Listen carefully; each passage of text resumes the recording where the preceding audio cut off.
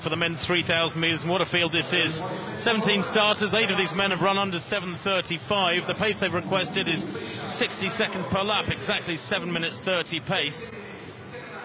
Unusually, 10 different nations represented in this one, although of course the East Africans, they're in big numbers. The Kijelcha, the youngster from Ethiopia, who's proved to be such a find for them, the world indoor champion over this distance from last year. Kwemoi is in there as well, the world #1, winning in Doha at the beginning of the season, the very first Diamond League, and an impressive 7:28. So away they go. The pacemakers are due to be Cornelius Kiplangat and Collins Cheboy, both of Kenya. Kiplangat will take them through 1 kilometre, we're told, in around 2:30, and Cheboy, if he can make it to 2 kilometres in 5 minutes exactly, and that is not hanging about.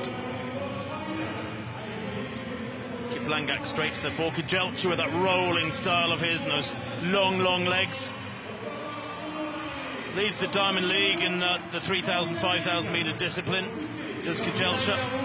Somewhat bizarrely, the Ethiopian selectors do have their weird and wonderful ways of making decisions. Kijelcha wasn't picked for Rio last year, despite being very consistent for the 2 or 3 previous seasons. And they are moving in a very crisp tempo as well down the back straight. They're straight into single file, as you might expect. They come to 400 metres now, and they go through. Wow, it's a little too quick perhaps out the front end, around 58.5. No wonder they're stretched out. Yeah, I think Kwemoi, though, is about on the button. He's the third athlete as they line up there. And this actually is quite a challenge, because they're looking at 7:30 pace, and it looks as though they're on that sort of pace at the moment. Very quick indeed. The big names all up there. Kwemoi, Ndiku, Igida. And as they come through below us, they should be on 90 seconds, and the front end is, and the rest of them probably going through in about 90.5, 91 seconds. So good pacemaking at the moment. It was 2:35. 2:31.1 at 1,000 metres. Almost perfect pacemaking, and the field continues to chase hard as they head out towards the end of this third lap. Kwemoi in third place with Kijelcha in fourth. Slight gap in front of Kijelcha. Also looking strong at the moment is Jonathan Ndiku. I think I said it was the other Ndiku. It wasn't. It's Jonathan Ndiku in fourth place as the Commonwealth Games steeplechase champion from Glasgow. 1,200 metres in 3:01. They're keeping it very crisp indeed up at the front end, and if we can expect the normal surges in the last couple of laps, and certainly that last circuit, then we could be looking at another sub-7:30 performance here as they come into the straight. Kiplangat still at the front. He's gone way beyond the call of duty. Cheboy then second place, then Kwemoi, Kijelcha, Igida now moving through. Remember, he's an Olympic medalist from London at 1,500 metres. Has great speed, does the Moroccan. 4 laps to run, and they go through in 3:33. Yeah, they've slowed just a little bit on that lap, Tim. They lost 2 or 3 seconds on that last lap, taking them outside 7:30 pace, but we'd expected to speed up a little bit later on. But if they were on a 7:30 schedule, they'd have gone through in 3:30. They were about 3:33. So down the back straight, I think that it looks to me as though they're settling down now, and we'll give you another check as they come through the clock. Well, this is 4 laps gone, and they go through in what, about 4:04, the pack, 4:05 in fact, the pack. They have slowed a little bit. Somebody needs to start kicking on, and the original pacemaker, Cheboy, Chalangat is gone. Cheboy is at the front from Kwemoi, but Kwemoi in supreme form this year. He is the world #1 with that big win in Doha a few weeks back. He can kick on very strongly from this one.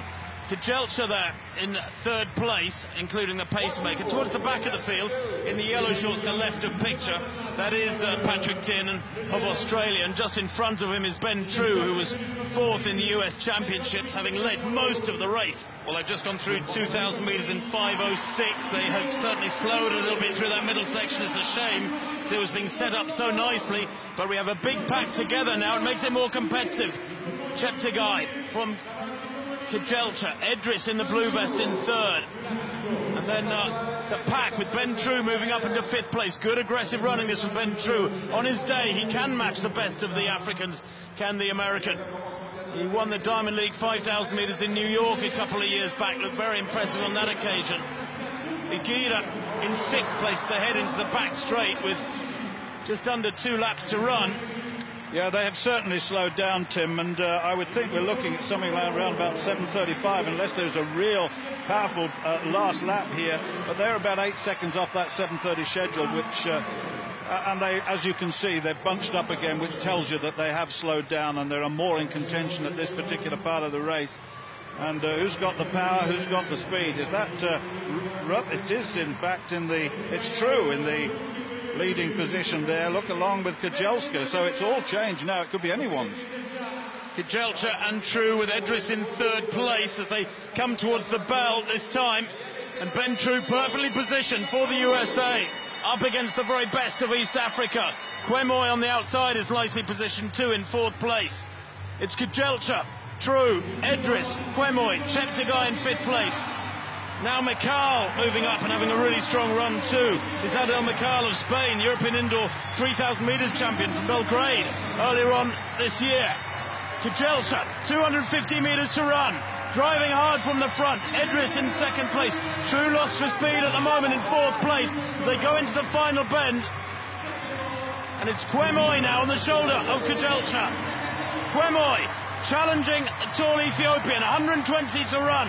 Gritting his teeth here is Kejelcha, a little glance to his right. And Edris now kicks again on the outside for Ethiopia. Has he got the legs to get past Kwemoi, the Ethiopian, the Kenyan? Yes, he has. Brilliant judgment from Edris there to take it. 7:32.32. The unofficial winning time just outleans Kejelcha there down the home straight. And they're very, very quick final kilometre there from those men. We'll work those splits out for you, but 5:06 at 2,000 means the last kilometre in around 2:26. The place times, well, they're impressive. Let's just double check. 7:32 is confirmed as a personal best for Muktar Edris. And at 23, I feel like he's been around a long time, Edris. He was 7th at the World Championships at 5,000 4 years ago in Moscow, and he was just 19 years old. But good form, showing real strength at Hengelo for that 27-25,000. He was 3rd in Doha in 7:40. He's obviously sharpened up a fair bit since then. Yeah, the mid part of the race was where it slowed down, and they were well off schedule. But that last lap, very, very quick indeed. Bringing them back from what was looking like a 7:35 to a 7:32. So, and a great finish by Edris. He really powered past Kwemoi. Kwemoi had the pedigree, the 7:28 best this season, but Edris really looked strong in the final stages. And Kejelcha, well, he really attacked with 200 metres to go, but just hadn't quite got that strength endurance down the home straight to hold off Edris and Kwemoi. It was a good race at the end. It was indeed, yeah. Look at the gritted teeth there from Edris. Known that feeling many times, but the legs slow down. His legs got quicker and quicker. Brilliant run there from Edris to win quite decisively. And had the speed when it mattered most. And that is a new personal best for Muktar Edris. Plenty of them too there in the top 8. Kwemoi, Kejelcha, Cheptegei, Mikal.